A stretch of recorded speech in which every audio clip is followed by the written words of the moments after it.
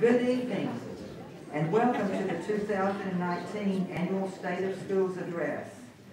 My name is Carol Studdard, and I am currently the School Board Chair and Representative for District 2. This evening, we are gathered here to discuss the accomplishments and next steps of Clay County District Schools.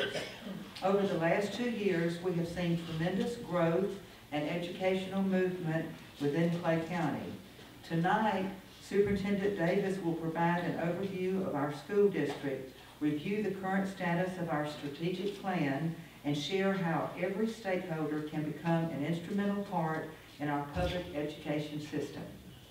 Before we begin, I would like to remind you to please silence your cell phone, please.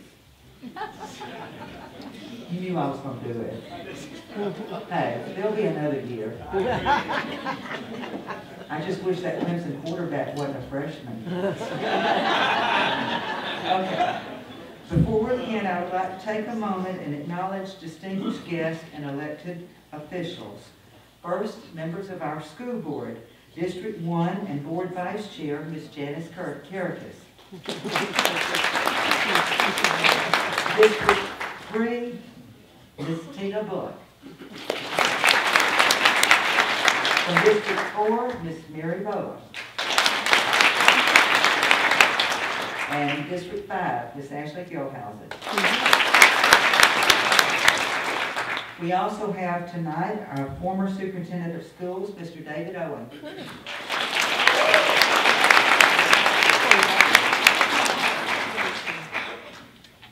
And Mr. Ben Wortham had planned to be here tonight.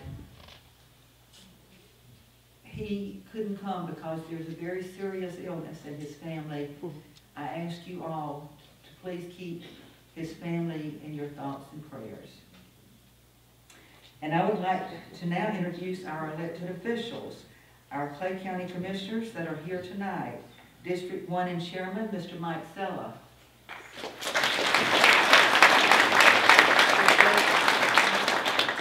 Oh well. District 2, Mr. Wayne Bola. District 4, Mr. Gavin Rollins. And District 5, Mr. Gabriel Hendry. Oh,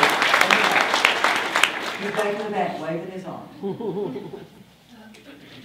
Other elected officials and distinguished guests that we are honored to have here tonight are Ms. Melissa Nelson, our current state attorney. Ms. Holly Coral, who is here on the behalf of the Clay County Tax Collector, Mr. Jimmy Weeks. Mr. Tracy J. Drake, who is here on behalf of the Clay County Property Appraiser, Mr. Roger Drake. Mr. Stephen Kelly, the Vice Mayor of the City of Green Cove Springs. Ms.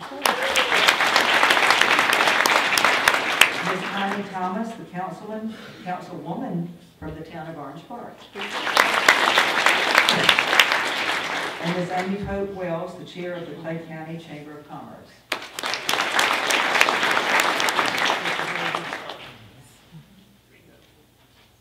Did I miss any? We also are honored to have Jim Horn here tonight, our former Commissioner of Education and Senator, and you are here to discuss the Horn the Senate. Thank you for this panel. At this time, I would like to welcome Father Donald Sullivan to the stage to provide this evening's invocation.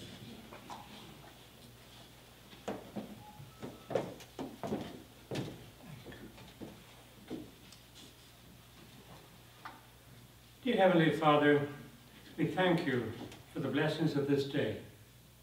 We thank you especially for all the children in our county. They are the future of our community. Their training and formation is in the hands of their parents. For these parents have enlisted the help of educators in this task of formation and education. We ask you to bless all who have a part in this process.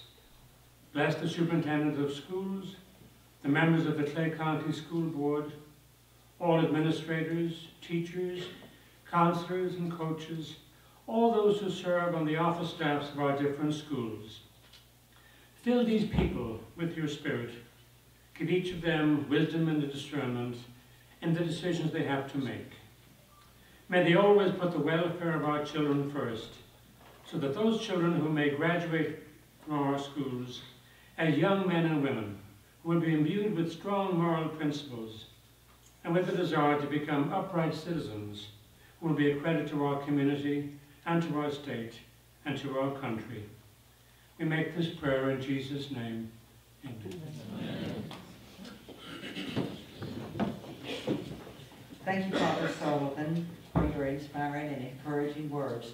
I thought of a couple other people I wanted to introduce. You know, behind every successful man, there's a good woman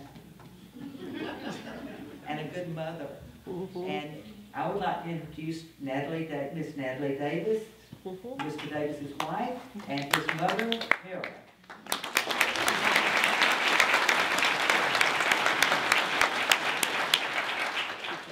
Now we have our presentation of colors presented by the Orange Park High School NJROTC under the direction of Lieutenant Williams. Please stand for the presentation of colors. Carry. Followed by the Pledge of Allegiance, who will be led by the 2019 Ready. Clay County Teacher of the Year, Mr. Jason Poole. Right. Face. Forward. March.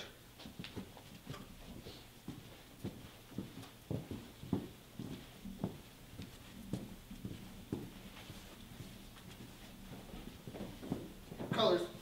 Hold. Left. Face. Present. Colors.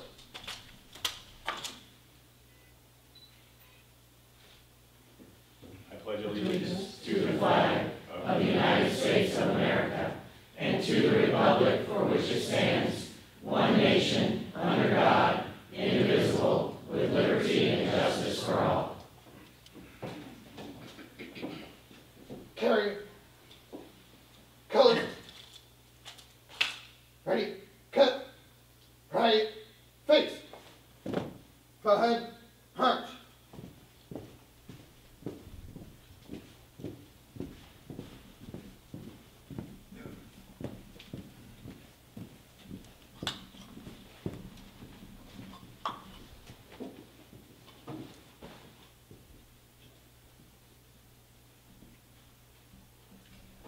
Please be seated. Thank you, Mr. Poole, for leading us in the pledge and what you do for our students every day in Clay County. For some of you who may not know, Mr. Poole was our Clay County Teacher of the Year for this past year, so he'll be handing over the reins in just a few more days. Thank you. Before we begin with tonight's formal address, we would like to share a video that staff has created that truly captures what it means to discover endless possibilities here in our Clay County District schools.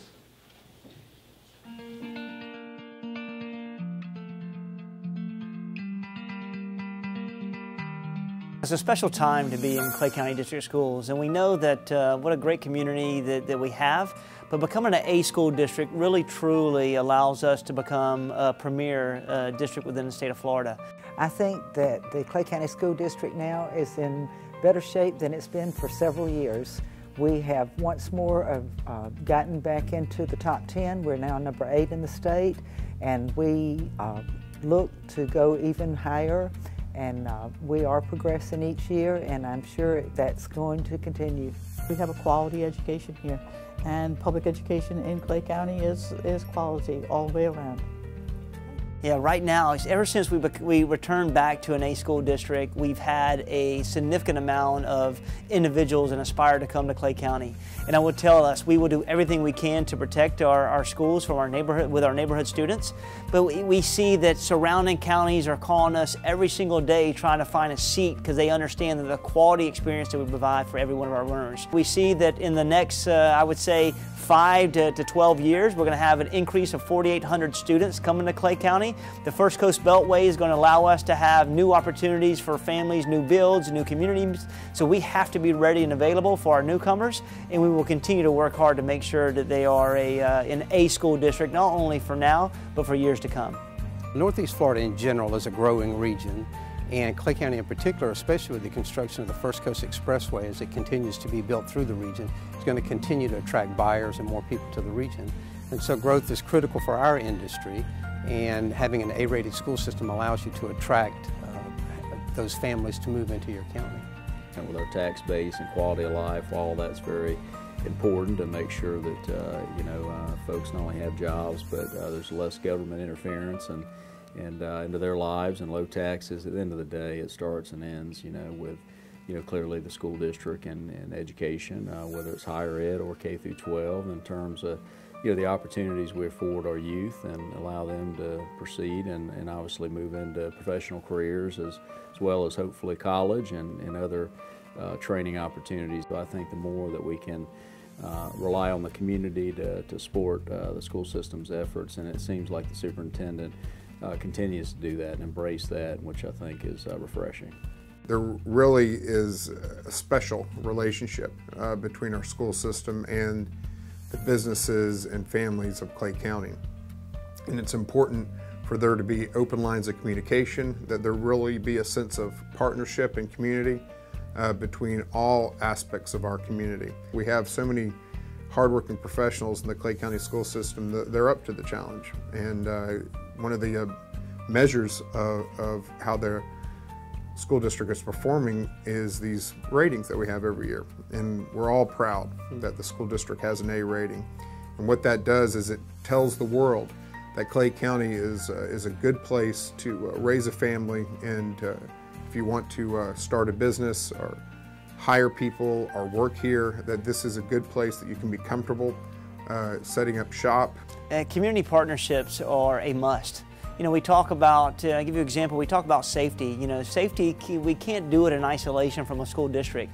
Safety is linked to the home, safety is linked to how we interact with the community, safety is linked to whether do we feel safe when we drive on our roads, do we feel safe when we go to the movies, do we feel safe when we go to our restaurants. It's all about us wrapping our arms together in order to address, difficult topics. And I only use safety as one of the facets, but communities partnership is instrumental in having volunteers, into having partnerships for our students to have internships and externships, for us to have opportunities for us to round our students within business and organizations so they can see the pathways and opportunities that they have. I think this past year has been really important, especially with the introduction of the school resource officers in the town of Orange Park. We were able to put resource officers in both elementary schools and our junior high, and the ability for those officers to be able to touch the lives of those kids on a one-on-one basis, I think is going to change things dramatically going forward. When the opportunity presented itself for us to have our officers as school resource officers in those schools, we jumped on it. We knew it was something we wanted to be a part of, and we were excited to have officers in those schools. Since our officers have been in the schools, we've seen a great increased relationship with the school district and the children and the parents in our district here in our city. Our officers are there every day interacting with the students, involved in the after-school programs, and we've really seen a positive outcome from that. The partnerships with the school district are very valuable to us because not only with the business community supporting the schools so that we can achieve greater things for our students, also the community support from the parents and the citizens in the community. By working as a team, we are able to achieve even better things for Clay County schools. We never had a superintendent since I've been president. This is my 6th year that I've been president that was so interested in our teachers' point of view of things, and so partnership with us the entire time. When he does something, he lets me know, we talk about it. The parents are very involved in the school system, and I think also that the teachers are extremely involved in the SAC committees all over the place. There's so much involved in teaching and so much that teachers do now that was never done 20, 30 years ago. Us being a school district is going to produce a big change here in this county and in this city, and we're already starting to see that. A successful community really depends on having a successful school district. I am committed to supporting our schools and fostering positive relationships with our students, businesses, and families. I'm excited for the future of Clay County as we continue to strive for excellence, and I am committed to supporting the efforts to achieve a world-class education. For those of y'all who are out there and have not had the opportunity or luxury to partner with Clay County District Schools, please know that our hand is extended to you. We need your partnership, and not only from a financial standpoint, but we need your wisdom, your viewpoints. We need your decision. We have advisory communities, advisory boards that we have through our CTE departments that you can be an active member of that to identify pathways and experience for our kids through internships and externships. For those of y'all who want to be a partner and seeking, please see me. Email me at go to oneclay.net, find my email address, reach out to me so that we can really bring you in and make you become and help you become a part of this great adventure in Clay County District Schools.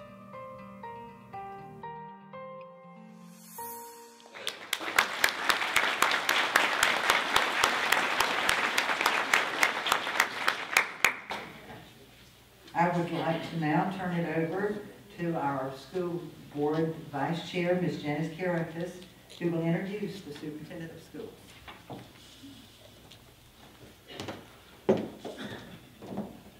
Thank you.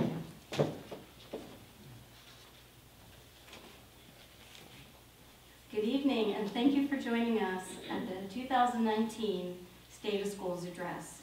It's an honor to stand before you tonight as one of your school board members. As I look around the room, I'm reminded of one of the hallmarks of our democracy, our ability to collaborate and come together to achieve a common goal. This is something that you don't always see in the world, where countries struggle under oppression and dictatorship. In fact, in many countries, I wouldn't be here before you as a woman holding elected office. But that's not how we do things in America. Since the adoption of the Declaration of Independence on July 4th, 1776, Americans have been coming together to achieve common goals. This is especially true in education.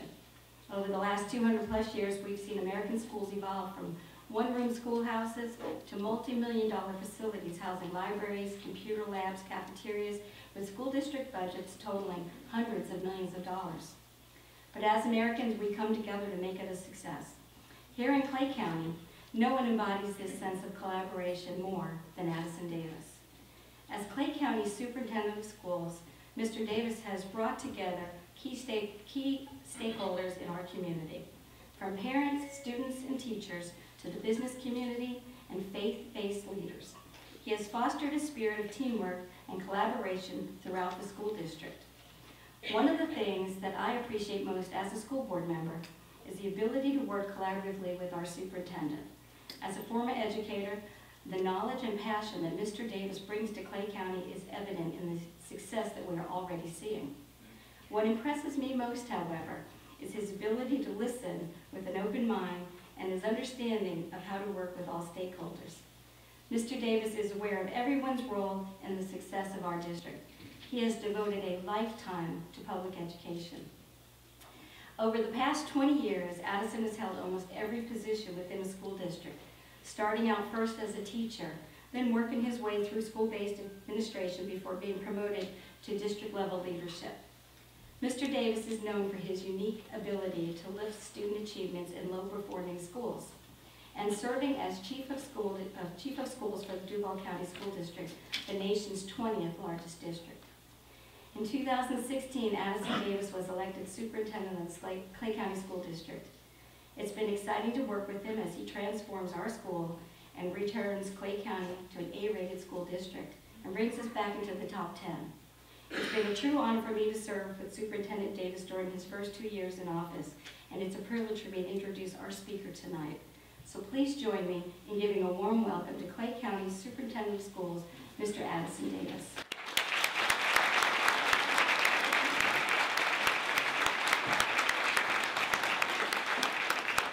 Thank you so very much, Ms. Karakas. I probably owe you some money, on the way out. See me or Natalie, one of us will be able to take care of it.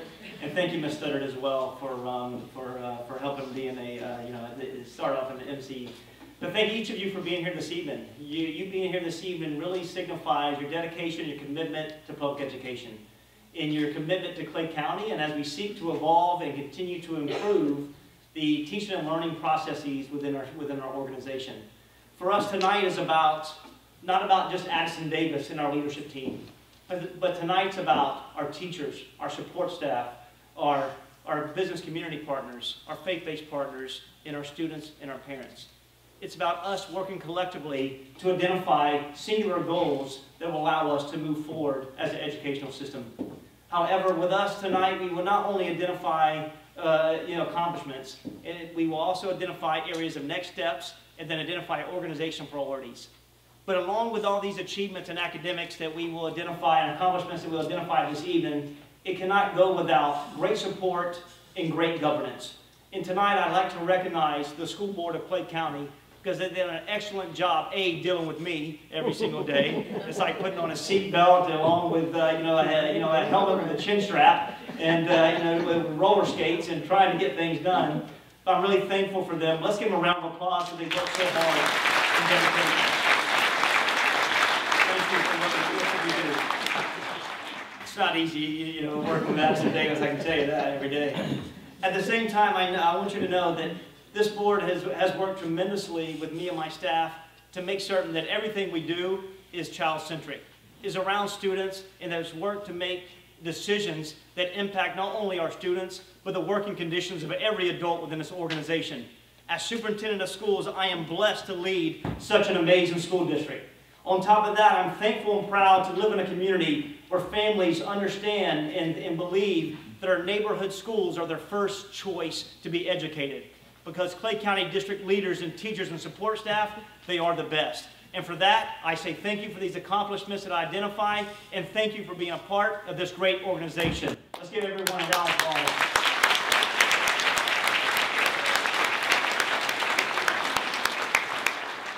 The overview tonight is to give a snapshot of the last 12 months.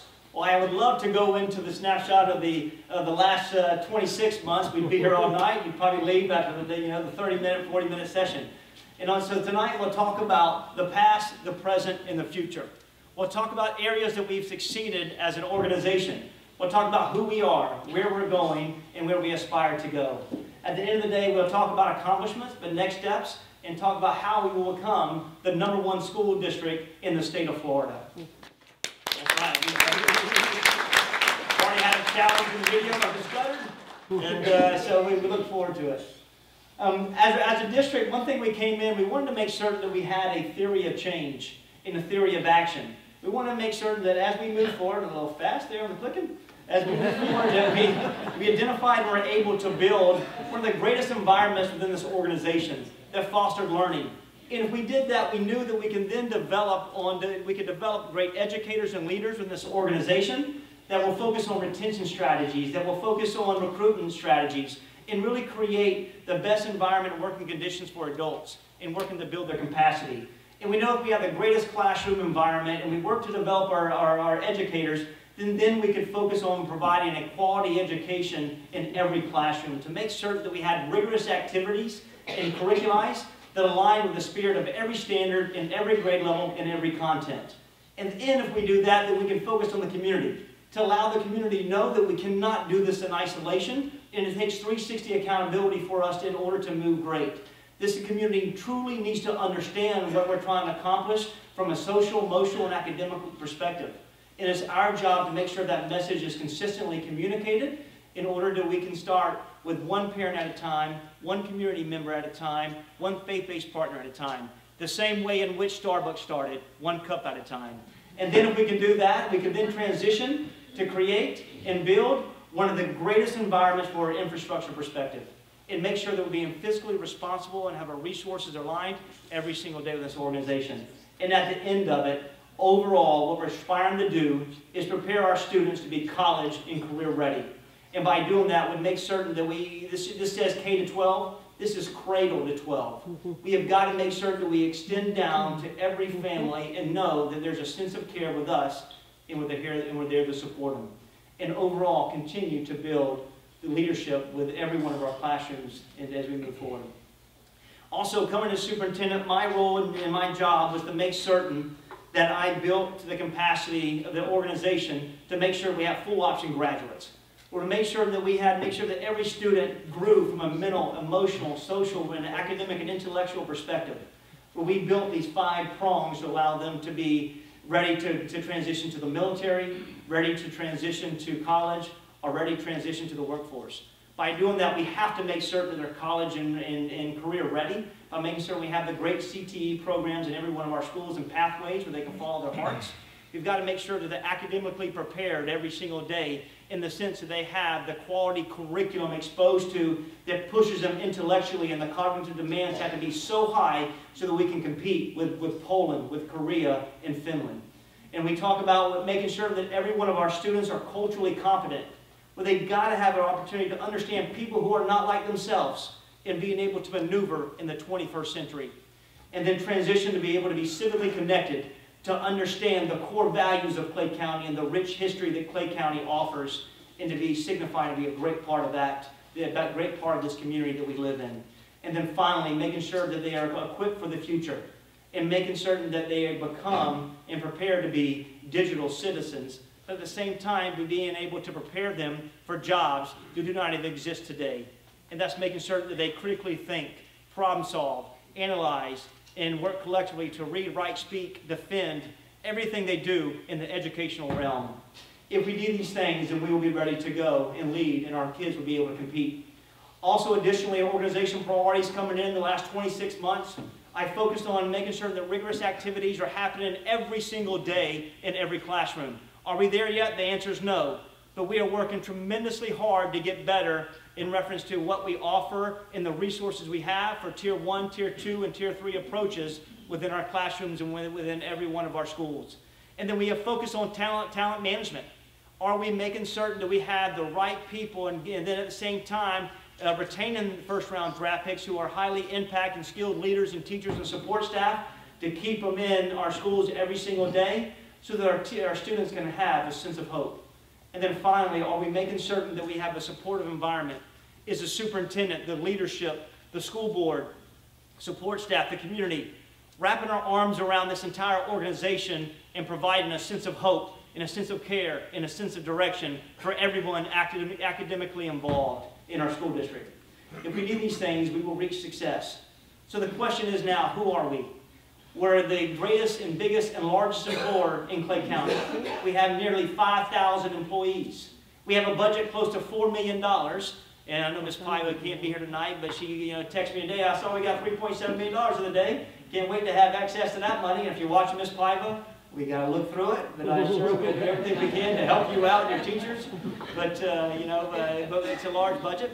At the same time, we have, at the first point in time, the highest ever out of 40 schools in the accountability assessment by the state of Florida, 38 of the schools are A's and B's for the first time ever.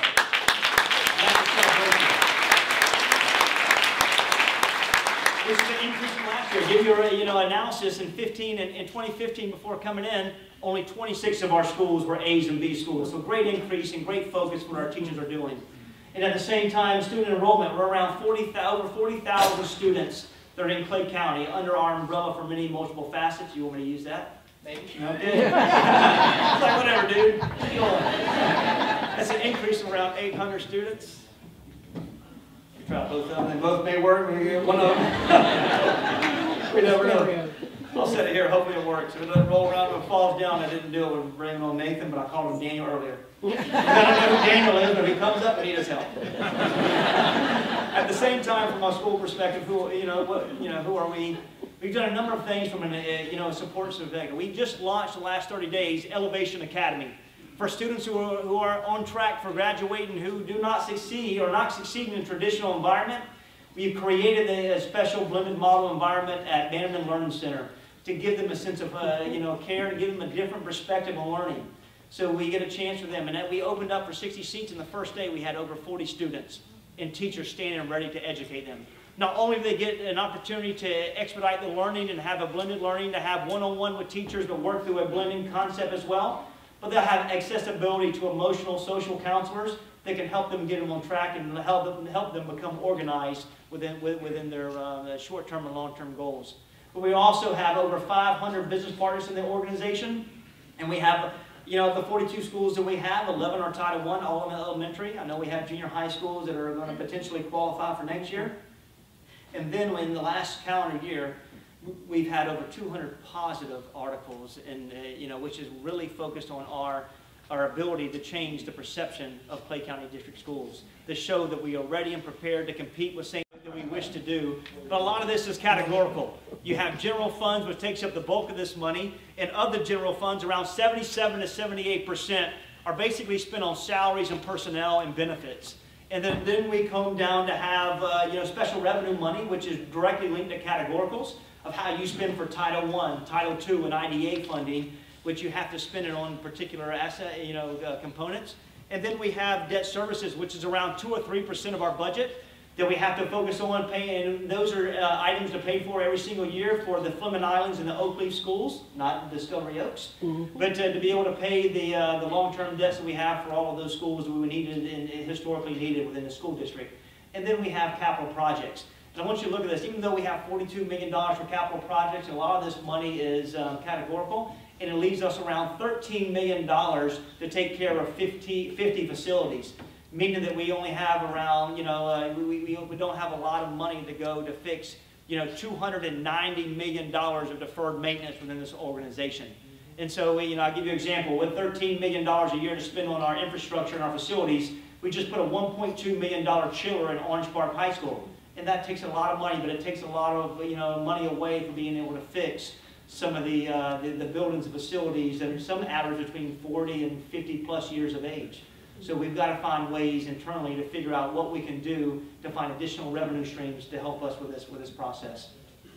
As we, you know, recently in the last year, the board worked collectively with myself and staff to identify a strategic plan and create core values that really signifies of who we want to best represent and what we want to represent within this community. Those core values are displayed on this image before you that talks about collaboration, engagement, equity, standard of excellence, also looking at integrity and innovation. These are elements and components and core values that we aspire to make certain the community knows that we will focus on as we continue to work and create one of the greatest educational processes in a world-class education every single day. What I'd like to do is take a moment to acknowledge individuals or organizations who exemplify these core values. For the first one, I'd like to acknowledge for collaboration and engagement, for an ability for individuals to work collectively with us with common goals and a common singular vision. And that is for, you know, we have an organization that has worked with us every single day to support our district to expand the educational offerings. We have a beautiful relationship with St. John's River State College that really pushes us to create and expand accessibility and accelerations to every one of our schools, and really gives a part where it gives the children the opportunity to move forward and take courses that historically they may not have been able to take. And they, you know, St. John's River State College really works hand in hand with us to make certain that students are mentally and intellectually prepared to compete in post-secondary. So tonight I'd like to give the award for the organization that represents the best core values, the St. John's River State College. And we have Dr. Edward Jordan, who's the Associate Vice President of Academic Affairs. If you'd please come up and be recognized. Thank you for what you do for us.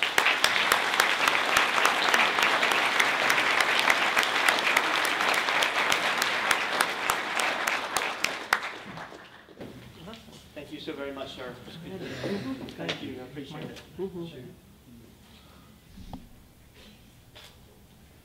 Thank you. In addition, as we talk about equity, equity is working to ensure we have equal access and opportunity for all learners within our school district. In the last 26 months, we've made this a focal point.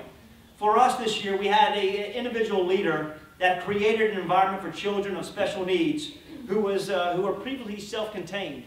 And this individual allowed them to be fully included in our classroom alongside typical learners. This individual promoted a welcome environment for all and valued differences. While this implementation was somewhat rushed, you know, we had some barriers for this implementation, this individual's continued to work collectively with myself, with the school district, with Ms. Paiva, with our teachers, in our communities, and our parents to make sure we got it right. And I would tell you, why this individual is forward-thinking for her efforts to make sure that every student, every learner is performing at their best and being exposed to quality standards. We know that we have to continue to support her and her teachers to make certain that we continue to have the greatest experience for kids. And this individual has really focused on accelerating learning. And this individual who brings equity to our school district is also created a sensory room called a Flamingo Island, where kids who have disabilities have the opportunity to go to a room and really have to mentally relax and refocus their learning so they're prepared to go back to the classroom. And that individual who took the courage and was willing to put students with typical learners is Mrs. Jennifer Collins, the principal at Fleming Elementary School.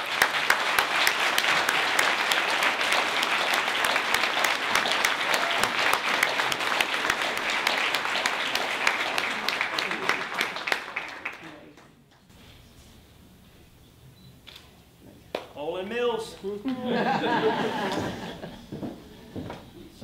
Some of y'all may not know what Olin Mills was, but I do. Maybe go sit, had all kind of backdrops for $9.95. Every holiday, made up holidays. Sears, JCPenney's, wherever we went. The next one is our core values. Help if I switch this, right? Equities.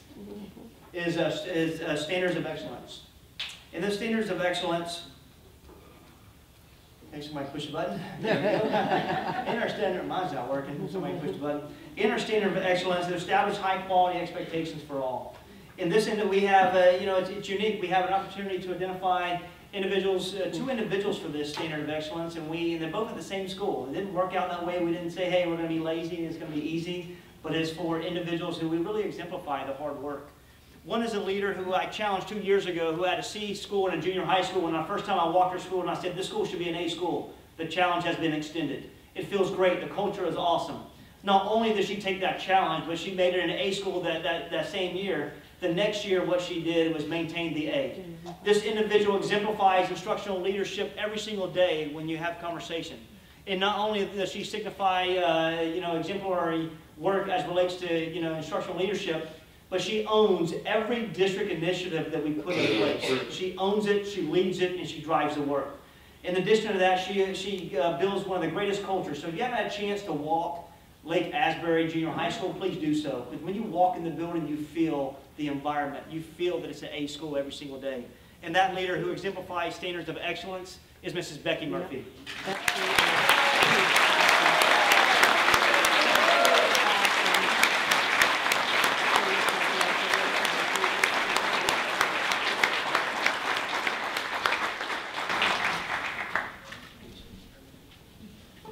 Thank you for what you do. Thank you. Thank you.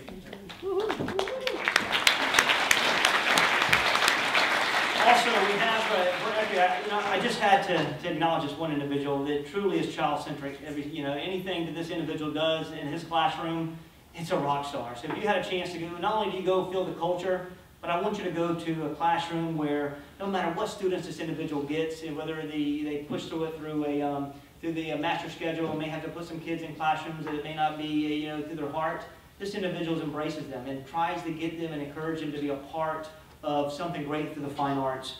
This individual is an example when you walk in his classroom. Not only does he teach chorus and does he teach drama, but he also does instrumental work with making certain that we have cross-curricular implementation through the work of mathematics and reading strategies within his classroom. And he teaches chorus and math, but he works tremendously in this work. Also, this individual is not afraid to challenge the students with big ideas and with big projects, such as producing and working through Oklahoma.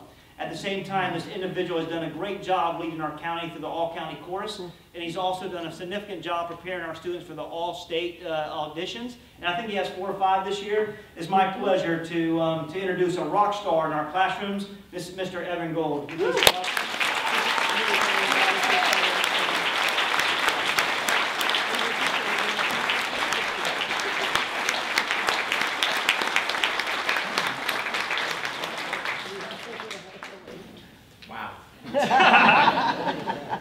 He wants to pull the fire alarm. Don't do that. Don't do that. Thank you, sir, for what you do every day.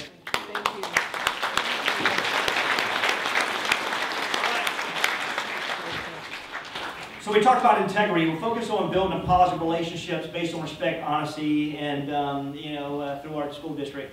And we have an individual that this one individual who I think represents this core value the best manner is the first contact when they come to my office or they call from the school board. This individual, no matter who she, what she does in our school district, she gets phone calls. We're having the greatest frustration for people in the main office at the district level. She always finds a way to create calm waters and always exhibit professionalism. She deals with me every single day. I have no idea why she keeps coming back to work, but this individual is awesome. Her certificate's a little different because she's the one who makes all my certificates, so we had to do it on a different color paper. We'll get you a real one. Just print it off yourself. I'll sign it. I can't think of a better person that is the best representation of integrity, and that is Miss Karen Bush. Woo! All right, looks like she left.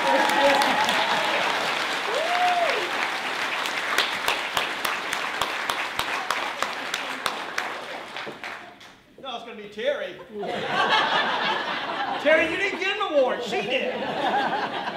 Congratulations. We did nice for ourselves. We did a good job. It's not as good as yours, but it worked. Congratulations. Well deserved.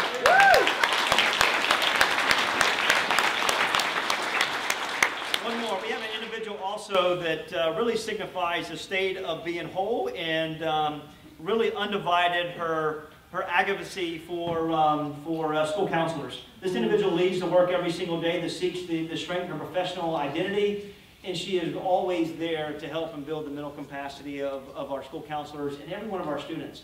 She works tremendously hard in her new position, and that is Mrs. Erica Gilbert.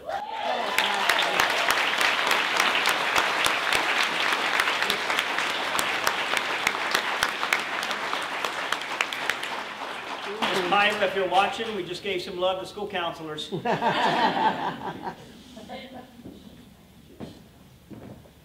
Thank you for what you do. Absolutely.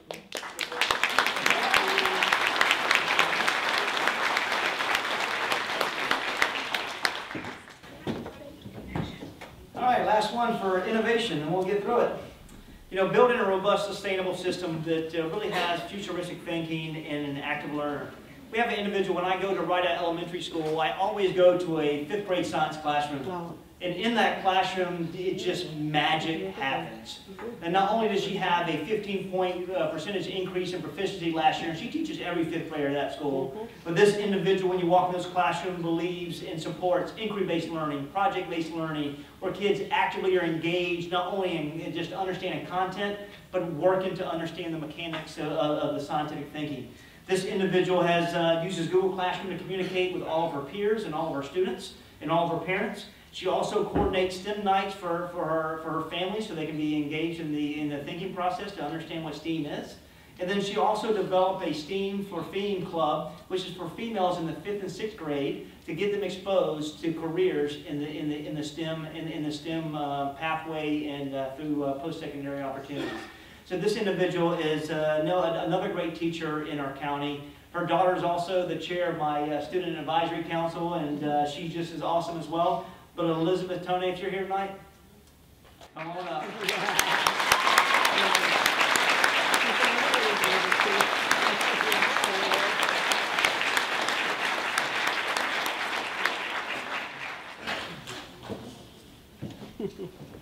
Thank you for what you do for our students every day. Thank you. Thank you.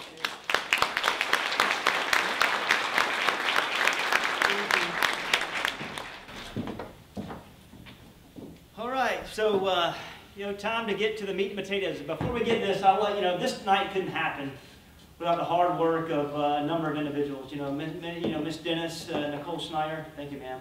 Karen McMillan, Jamie Ione, she worked so hard to make this happen. We're thankful for it. We also had a title sponsor to help us get through this evening. This individual created, this awesome logo, the brochures, the mail-outs, and I couldn't do it. He does some great work not only within our school district, but outside of our school district, and that is Katie and Katie, Mr. Josh Katie. Please stand up. Thank you for everything that you do. And also Also, we have another elected official in here, and Mrs. Constance Butler, the mayor of the city of Green Cove. Let's give her some love.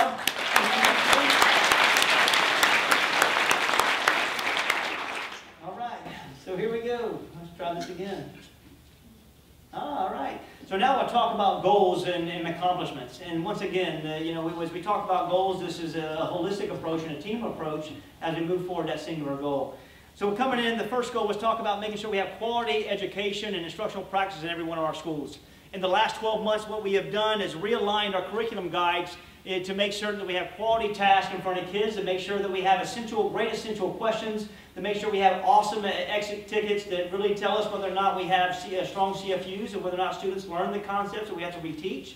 We also have to a point where we have coherent mapping and focus and rigor in every one of our curriculum maps today. Now, all of our curriculum maps, are they working, every single point? Do there still gaps? The answer is yes. But for us to realign in collaboration with our teachers and our district specialists shows we're working to make certain that we have the greatest instructional processes for our kids every single day. In addition to that, coming in, we had over 6,000 students who are level 1 and level 2 in the area of reading. And we didn't have a strong core intensive reading curriculum. And over the summer, with a collaboration with teachers, we built a strong curriculum that now allows us to meet our students where they are and allows us to differentiate the instructional process. Under the same goal, we've also met to make sure we identify greater instructional strategies. We now have implemented a read, discuss, read model in the sense that it allows us to focus on close reading, which is built around increasing students' competence and confidence in reading complex text. And that is making certain that we have that every single day in our classrooms. On top of this goal, not only did we select the best curriculum, we also made certain that we embedded the DBQs in our ELA classes. And this is a document-based questioning techniques, which is a strategy that allows our students to use primary source documents to analyze and write. Pretty much our students are working every day to respond to reading, and that's what we want them to have. Quality, and be in front of quality text and allow them to synthesize, collaborate, have conversation, defend all of the elements that they see every single day. And in the last, I would say in the last 30 days, we also in the elementary model, we purchased Ready Labs, which is a supplement material to put in front of our kids so they have quality text to continue the movement. Also, we transformed the learning,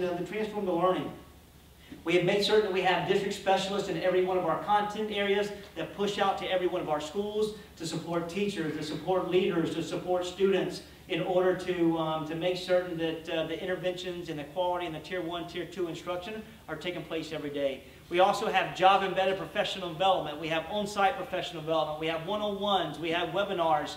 Everything that we can do to build the capacity not only of myself and my team and our leaders, but our teachers and our support staff as well, to make sure we're moving in a common goal and that we also have goal-based management opportunities. And then additionally to that, we've also had a narrow focus on instruction. Last year we focused on literacy. This year we focused on mathematical practices and science. Now no longer do we have meetings for leaders that are informational rounding, where every one of our cabinet walks up to this, walks up in front of them, like I'm doing right now, and speaks at you about information that can be sent in an email. Everything we do now is about a practitioner standpoint. We now have instructional rounding with our leaders. We take them to schools. We look to calibrate our lens.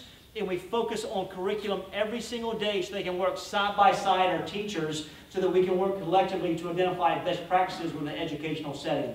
And then also we've worked to build their instructional knowledge, to make sure that we have calibration walks that we walk with our leadership teams, to make sure we understand what good and quality instruction looks like, so we can provide bite-sized, actionable feedback to our teachers in order to lift instruction.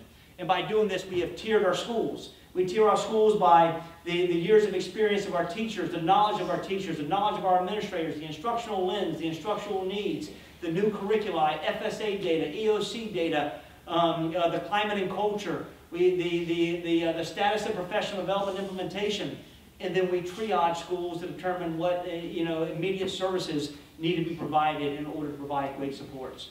In this area, we've, while doing all this and making certain we've had these accomplishments, I want you to pay attention to this document. This slide right here is a 12-year analysis. This shows where we are from a budgetary standpoint for funding per student.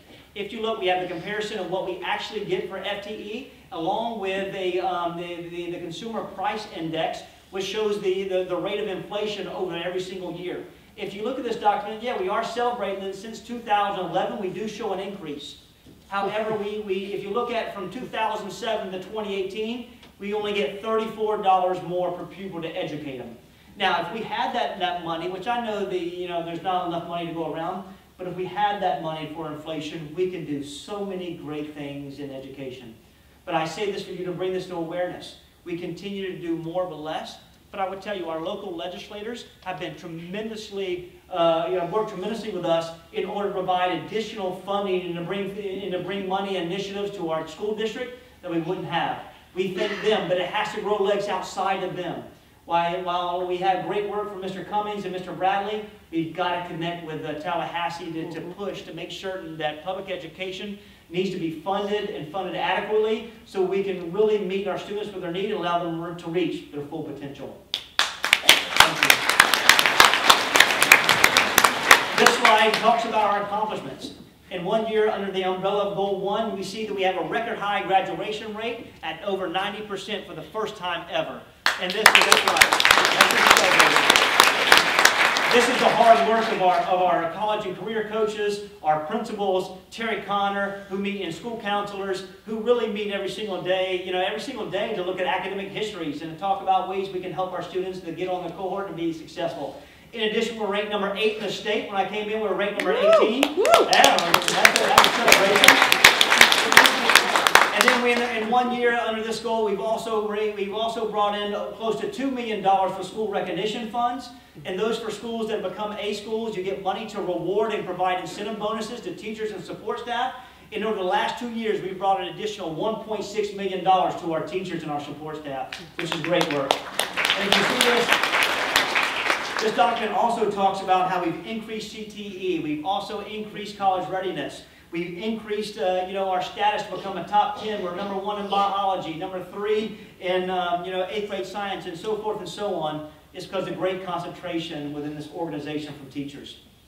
Also, as we talk about Goal 2, Goal 2 is centered around improving the managerial and operations in our facilities. One thing we've done is make sure that we've doubled down on security. While Parkland, the horrific act that happened in Parkland, and I want you to know that Parkland was rated the safest place to live in Florida. If it can happen there, it can happen anywhere. Since then, it has re-energized our focus and our efforts to make sure that safety is and remains our greatest priority in this organization. So what we have done, we've increased school hardening, we've increased our surveillance, we're linking that to local law enforcement. We've made every secondary school wear IDs for immediate identifications. We now have single points of entry for every one of our schools. We've added SROs along with guardians, which are school safety officers, and we were the first county to comply with the governor's request by day 1 in Northeast Florida. That's a celebration for safety. And we've also added perimeter fencing. While we received $600,000 in 17-18, this year we received $1.9 million, and that's not all that we have spent. I'll show you a chart in a minute. We continue to put money on safety, as it is our greatest priority in our school district. Also, we've improved the financial status of our school district, and make sure, in addition to that, make sure that we have equity for all and every one of our schools. Now in every one of our schools, we understand mobility rates are increasing within Clay County and across all over the state and the nation. Now if you go to one school, if you go to Oakleaf Senior High School today and you have to transfer to Clay on the other side of the county, we have the same offerings, the same curriculum, the same mentality, the same processes to make sure we have equity so kids do not lose and have instructional gaps as they transition from one school to another. We've also, you may not have known, we have Wi-Fi in every one of our schools in the last year. We haven't had that, so now we can meet our digital natives where they are. And I know it's right at 2019, and we're trying to figure out Wi-Fi. And but we made sure that happened, and that's all to the great movement of Jeremy Bunkley and his team, who worked swiftly and fastly to educate to provide this services to every one of our instructional classrooms. And then we've expanded offerings for our schools related to controlled open enrollment. Here's another illustration that talks about what we've done for safety and security and other elements related to this goal. We've done a threat assessment at every one of our schools to make certain we are prepared for undesired behavior if ever faced with that. We've also increased technology by 160%. Coming in 2015, we had 13,000 devices, and today we have over 30,000 devices in Clay County. as we seek to move that number to, to get eventually to our 1-to-1 goal. In addition, safety and security, we've increased the funding 220%, and that gets us to the $1.9 million. But we have worked diligently, and now we're probably going to spend this year projected close to $6 million on safety and security with our plan to protect our students and the working conditions of our adults as well. And then more importantly, we increased not only the fund balance, we've also improved our bond rating to an A status. Therefore, if we ever got to go borrow money, we're in a better situation. And that wasn't the case a couple of years ago. But we continue to prove that we are fiscally responsible, and all the money that we spend or is aligned with our strategic plan. We're being thorough to make certain that we protect every dollar and every cent within our budget. And then coming in, I used to watch prior to coming in, a number of individuals talking about the conditions on our buses. And in the last couple of years, in the last 2 years, we've increased that by 83%. That's great work of Daryl Sweat and Michael Kemp.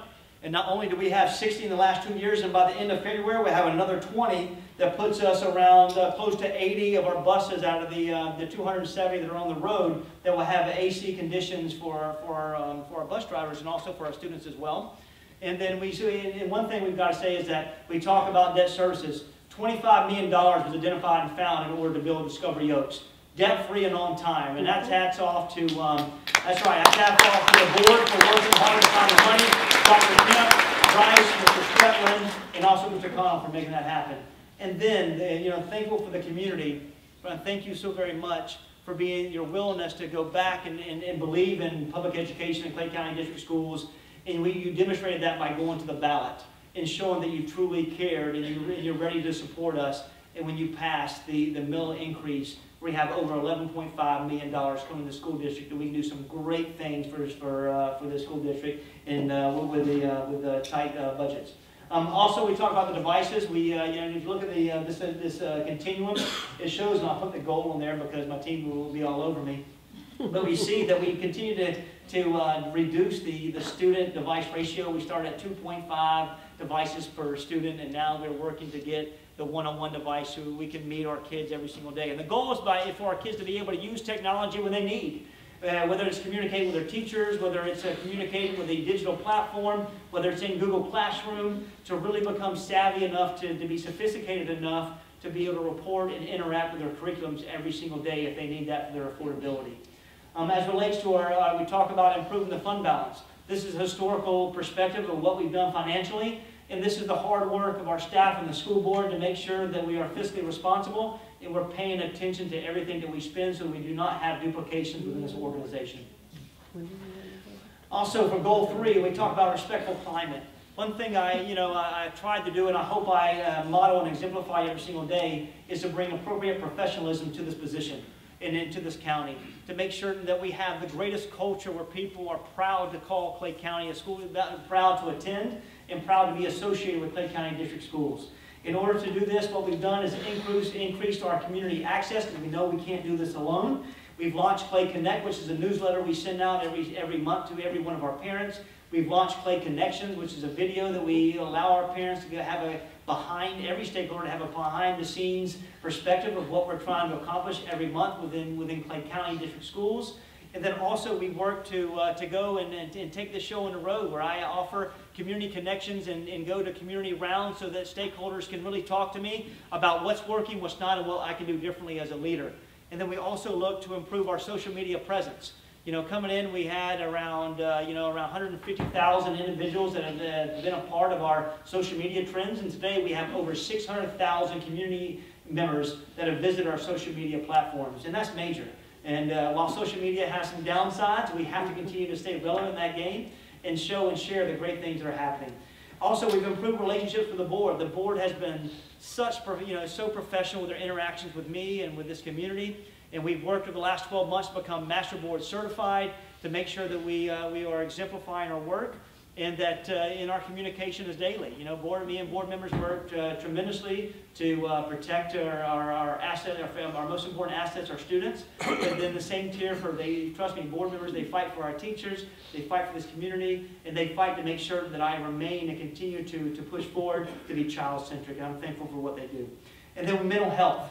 This year for mental health in Parkland really strike the awareness and re-energized our work with mental health.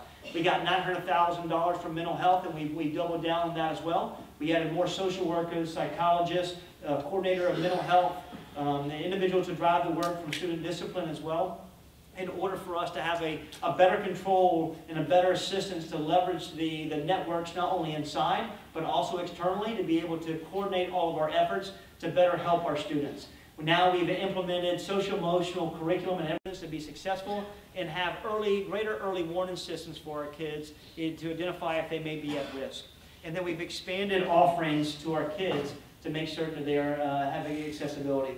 In addition, we talk about climate and culture. One thing we wanted to do is, and I said this last time, that we really continue to hear how great Clay County was from a perception of how great this county is.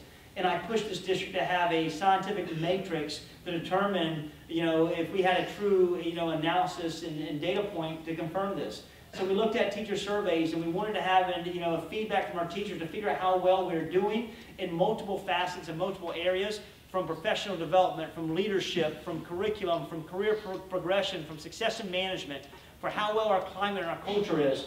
And after this analysis, we see that we compared, I gave it in 16-17 and 17-18, we demonstrated annual growth. But not only did we show growth, and 0.25 is considered annual growth, but we outpaced the nation as well on the TNTP Insight Survey, which shows and confirms that Clay County is a place to be, a place to teach, and a place to be educated.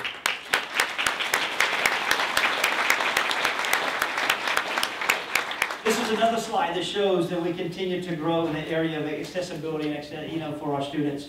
We see increased acceleration courses for our students. Now more than ever, we have kids taking more AP courses.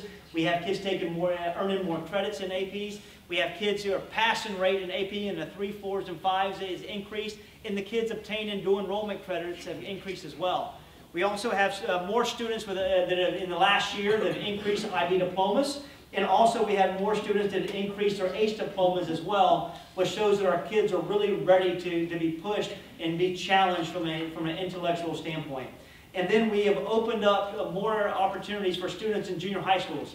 Now, we used to only let students who scored level 4 and 5 have accessibility to Algebra 1. Now we have kids who are deemed proficient level 3s having access to Algebra 1. We can't tell kids they can't do it until they prove they can't do it. And it's our job to make certain that we have this accessibility to them and support them. And if they prove they can't do it, we give them all the supports to be successful. And then if they can't, we help them find an avenue that's best and provide immediate interventions. And on top of this, we launched in every one of our high schools now, coming in the last year, have accelerated opportunities. No longer do we have ACE at this school and IB at this school, but we have collegiate high school at 2 of our schools, and we have a capstone as well. So no matter what high school you go in this county, you have the opportunity to take accelerated coursework. So we have great teachers in that realm. The new choice, and what we've done is to expand through the direction and working collectively with our school board. We have expanded choice programming. We've started a Montessori program at Swimming Pin Creek, and thank you to the leader and the teachers for being willing to take this on board. We have two classes, and we have a waiting list of people penetrating and trying to get into our schools. We just don't have seats. We also opened up pre-ACE programs at Lakeside Junior High School and hope to expand that. And then Keystone Senior High School, and we've opened up the Collegiate High School with the partnership with Santa Fe, and also at Middleburg Collegiate High School with a partnership with St. John's River College, which are great accomplishments. In 4, we talk about data management systems. Here we've done good work reviewing data analytics, and everybody knows I love data, to look at that to inform our instructional processes. We look at, we look to define how we get better. And we do that through data warehouse platforms. And looking at, we have over 20,000 users on iReady, over 20,000 users on Achieve 3000s, which allow our students to differentiate instruction, and allows us to scaffold the instructional process for our students to help them meet grade level expectations and beyond. But we also, to a point where we focus on at-risk students. Now with our lowest 33 percentile in students who have been identified as early warning at-risk students, we have an early warning mechanism that tracks students who have attendance, academic, and behavioral problems, so we can really gain access to our students in an earlier fashion. We know that students drop out mentally in junior high school, but they physically drop out in high school. And this warning system will allow us to address our students, to keep them in this organization, to keep them on the right path. As relates to goal 5 and our final goal, I know you're ready to celebrate. Our final goal, this is about developing great educators and support staff and leaders and teachers. What we have done, and you may not know, in the north part of the county, at Orange Park Elementary School, Orange Park Junior High School, and Orange Park High School, under the leadership of Katie Moeller, who's in the back, and she's happily retired, not coming back. She helped us develop a partnership with the University of North Florida, and we called them the Professional Development Model Schools, where we have taken a number of internships and interns who are taking the track to become educators, and we put them in these schools. And no longer they just come to these schools for 2 days a week. Instead, they are there 5 days a week, and no longer they have to go to classes at UNF. UNF instructors are coming to us and working with kids inside, students, I say kids, working with students inside of our classrooms. We have rich, real-time experiences. You know, you can have all of the book smarts and theories and all the book work you want to do. Nothing like opening up a classroom and giving you the keys and giving you your content and dealing with 25 Addison Davises every single day. I would pull a fire alarm at that point.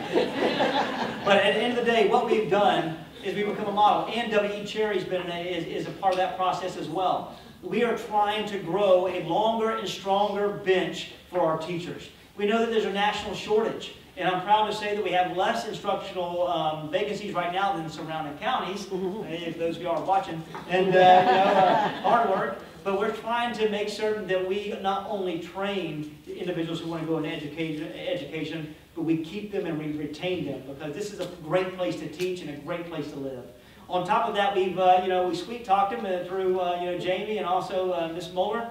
They're giving us 30 free master's degrees for teachers, and that's awesome as well. And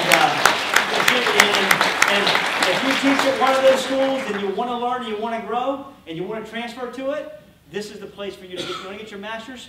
Teach at one of these schools. And Grove Park, Grove Park. We are here to we are here to help you and educate you and celebrate you. Also, we've also focused on new teachers and our new teacher support facilitators that go to our classrooms to make certain to not only focus on pedagogy, but focus on helping the new teachers survive. And you know how hard it is when you're going to a classroom and you're new and you're in the survival mode. We want to make certain that we retain our talent every single day, and we have support staff doing that.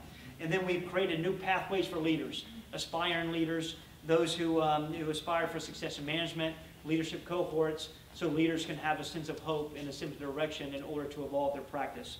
And then also we looked at remodeling our professional development as well. So this one talks about, today, this entire school year, we've had over 240 hours clocked in for individuals for success in management. And I say that because my cabinet and district leadership needs to understand, who would replace them if they, hit the lottery one day. Hopefully they would stay. I'm sure they won't. But we need to know who is up next, who is ready to lead, who aspires to lead. And the Shadow Initiative is truly important to our work. We also were the only school district in the state of Florida that has trained our teachers in STEM and coding initiative. That means we are working to make certain that we have project-based learning in every one of our classrooms. And then also we're working to make certain that every one of our classrooms focus on the 4 C's, where we collaborate, where we have critical thinking, we communicate, and we are creative every single day. And then we are working to make certain that we train and have quality training sessions in our summers and throughout the year, where teachers feel valued and their voice is always heard. Now, where does that lead us as a school district? Coming in, we were ranked number 18. And in 2016, last year, we moved up to number 12. And this year, we moved up to number 8. And this is the hard work of our teachers and our administrators and the school board for helping us. And I left the last 2 blank. I was going to put St. John's in the last one, but I'm sure I would get a nasty gram from somebody. I decided not to do it. This is a document that I want you to see the comparison of our grade levels. 16 of the 21 assessed areas we improved or maintained. All of the green is significant, and the orange is the area where we maintain. But you see, we still have areas for improvement.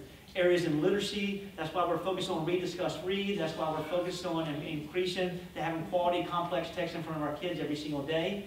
And you see that we have an area of opportunity. If you look at Algebra 1, the reason Algebra 1 declined is because I gave equity and access to students. Bless you. I don't mind that declining, because we have more students exposed to rigorous classrooms, and I think that's most important. As it relates to our school grades, and more than as you see from last year to this year, we increased the number of A's, B's, and decreased the number of C's, which is a celebration. We do have one school that declined. And all the supports are there to support that leader, to support those teachers. And if you haven't walked that school this year, I challenge you to. It's a different place. And they are working tremendously hard. They are focused, and they understand the support that they're working for in order to become and increase these numbers as well. As it relates to comparison, Addison Davis doesn't only look at who we are as Clay County. We have to look at outside. These are like-sized counties that have the similar enrollment, the similar budget, similar number of employees. And if you look at all the dimensions that are assessed, we rank number second, only the second fiddle to St. John's. I make it a priority when I go to superintendent meetings to sit right next to him. And to make sure he knows, I even try to park in his parking space. To make sure he knows that everywhere we go, we're right there behind him and we're ready to move forward. This is a celebration with this data. And then at the same time, we talk about record high graduation rate. Thankful for our school, secondary leaders, and everyone for making this a reality.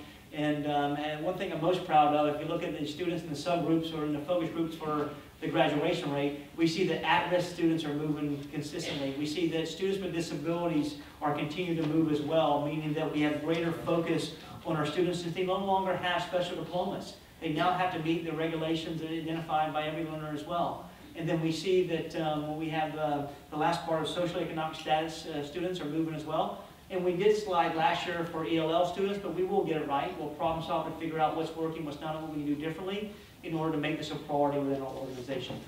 And then, last year I gave a self-reflection of where I thought I succeeded, where I thought that I had areas of improvements, and what I believe to be next steps.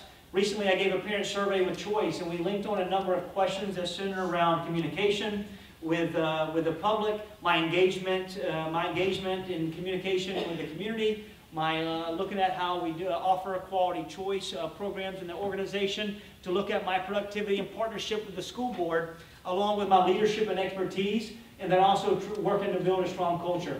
These numbers represent community feedback. And I think it was appropriate not only for me to give my own reflection last year, but this year to reach out to the community to figure out how they feel we're doing and I'm doing as a leader. As you can see, they had a rating from 1 being where they didn't care for Addison Davis and they thought I'm doing a poor job, to 5 being the highest area. And 3 is what we believe to be efficient and effective. So all of these numbers are inclusive of 3s, 4s, and 5s. Was telling us that was telling me that maybe we're doing some things right, but I truly, honestly know that we have to continue to grow, to have better supports for all of these facets in order to have an impact, continued impact within this organization. And then talk about next steps. How can we get better? First and foremost, what we have to do is launch and implement a Parent Academy. That will happen in 2019.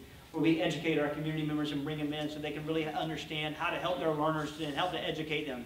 It's a different generation with our kids. I know because I have 2 that go to in the Oak Leaf area. They didn't grow up like I grew up. So how do we gain access to them? How do we better understand them? And then this will help them understand how to work through curriculums, how to look at financial aid, how to apply for college, how to get in the workforce. We will also look at, in next steps, look at making sure we better support our caregivers at home, to make sure they understand that at home, that's the place for our first educators. We need them to be a partner in our work. And then we need to expand choice offerings. To this survey that we gave, in the same survey that they reflected on my leadership, visual performing arts, pre-Cambridge, pre-ACE, dual language and STEAM were an area that they wanted to be able to focus on. So we'll work collectively to figure out if we can do it. It takes money to do it, though, and have this great vision. And then also we'll look to seek to obtain, we have a lot of anchors, and we talk about academies. We will seek to obtain national models in 2019. We'll use a panorama survey to better understand our kids, to better understand how we can better support them and what offerings they need. We will also use a Gallup survey and to look at multiple facets of leadership, students, and stakeholders to figure out how well we're doing and what we can do to improve. And we'll expand the food truck. I hope you walked in and saw the food truck out there. Yes. Yeah, first thing I walked in, my mom, the first time she saw it, she didn't care how it looked. She goes, "Where's the hot cocoa?" And I'm like, I'm sorry. She goes, "I'm going to run and get the water and all this stuff." I said, "No, Mom, please come in and sit down." But, this initiative that we built, and thank you, Ms. Glover and Mr. Kemp, it's growing legs. If you see the food truck at a school during lunchtime, kids are running to it. And I guess they want that nacho, pork, cheese, fries. Oh, I don't know what they have. But I would say that it's not healthy, but they say it's great. We got to expand that initiative. It's a nice looking truck. They won't let me drive it, but okay. And then the next step we talk about organizational steps is to make certain that we continue to highlight teachers and support staff for recognition programs. They need to be publicly acknowledged for their hard work. We need to make sure we have, I want to open up a principle for the day where business partners and community business partners come in and are able to walk with our principals to see the hard job they have. It's roller skates every single day. You may think that they have a calendar printed out every single day what they're going to follow. That stops when they turn the car off in the parking lot. Every single day is unique. Dealing with a parent like Addison Davis can take about 3 hours, and so it's unique. We want them to experience that so they can figure out how they can be a better partner in our work. In addition, we want to have additional revenue streams, and we have $290 million of deferred maintenance. Our schools, some of our schools, like I said, are 40 to 50 years of age. And we need to make them attractive, and I'm sorry for saying this word, they need to become sexy. And they need to become aligned to the 21st century learner. And then in addition to that, we need to make certain that we want to launch a teacher advisory council, the same way I have a student council to gain access. And then we've got to focus on becoming a well school district, well employees from a mental and physical standpoint, so that we continue to provide the greatest education to our kids. And then we've got to open up pre-K and have 3-year and 4-year-old programs. The earlier that we can get to kids, the more we can create norms, how they interact with each other, how they interact with curriculum, and how we can get them embedded in front of certified teachers of Clay County every single day. And then we've got to make certain that we have greater partnerships, and we've got to find money as it relates to money to do a number of great things for this community. So how do we become #1 in our state? Well, community members, if you're out there, I need you to find proactive ways to be involved. If you have community members and neighbors that may not be involved and connected with the educational process, help them understand. We cannot do this alone. We have to be involved in this process. We encourage you to participate in events and tours to better understand what we're trying to accomplish within our schools. And then also we want you to remain connected to the status, how well we're doing, what we need to do in order to hold us accountable. Also from educators, continue to pursue excellence. Continue to do great things. And then also we want you to be able to monitor goals for that continuous improvement process. And parents, for you, we want you to continue to be an advocate for your child. But I want you to understand and remain involved in your child's academic life and social life. Make sure you monitor what they're doing on Instagram, Facebook, Streaks, I don't know, whatever else they do out there. But be connected and involved in that process. And then also understand that we're here to be a partner with you. Don't be just connected at the end of the 9 weeks to figure out why Addison Davis didn't pass. Don't come at the end of the year and come and understand, ask questions on why Addison Davis didn't pass. We need you to be involved every single day and every week in the educational process. We have focus. You have access to grades. You have access to discipline referrals. You have access to everything. Push us, hold us accountable, and be a great partner in this work. We're here to work alongside you. And lastly, students. Students, we need you to take ownership of the learning process. Establish short-term and long-term goals. We want you to continue to demonstrate the respect for your staff members, the respect for your support staff, our school and our leader, and respect for your community, and make the right decisions. And sometimes you won't. However, if you learn from your mistakes, you'll continue to grow and you'll be a better person, and you'll be a better leader down the road. And lastly, dream big. Dream big and allow us to help you discover endless possibilities. Tonight, I want to thank you for everything, for you being here. There's so many places you could be. And I know that I covered a lot this evening. I covered it fast. But I want you to know, I care about Clay County. I'm dedicated to this community, and I look forward to doing great things. Thank you, and have a great night.